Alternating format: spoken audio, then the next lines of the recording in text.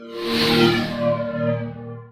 donated human liver has been kept alive, warm and functioning outside a human being on a newly developed machine and then successfully transplanted into patients in a medical world first.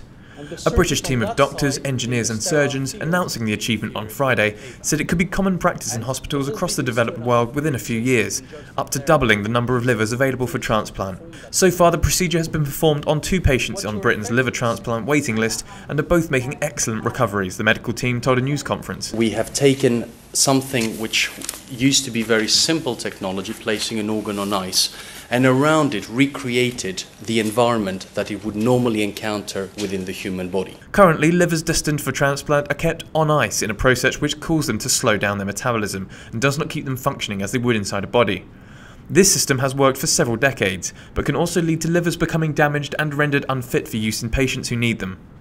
Around 13,000 liver transplants are carried out each year in Europe and the United States, but there is a combined waiting list of around 30,000 patients who need a new liver. The new technology, developed by Cusius together with Peter Friend, director of the Oxford Transplant Centre, preserves the liver at body temperatures and perfuses it, supplying it with oxygenated red blood cells to keep it alive. The device can keep a liver functioning normally, just as if in a person, with blood circulating through its capillaries and bile being produced, outside the body for 24 hours or more.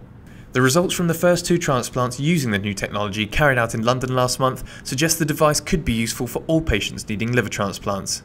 The team now plans to run a pilot trial with 20 more liver transplants patients at King's College Hospital. Cusius said successful results of the trial would allow them to apply for marketing authority, meaning the device could be on the market by as early as 2014.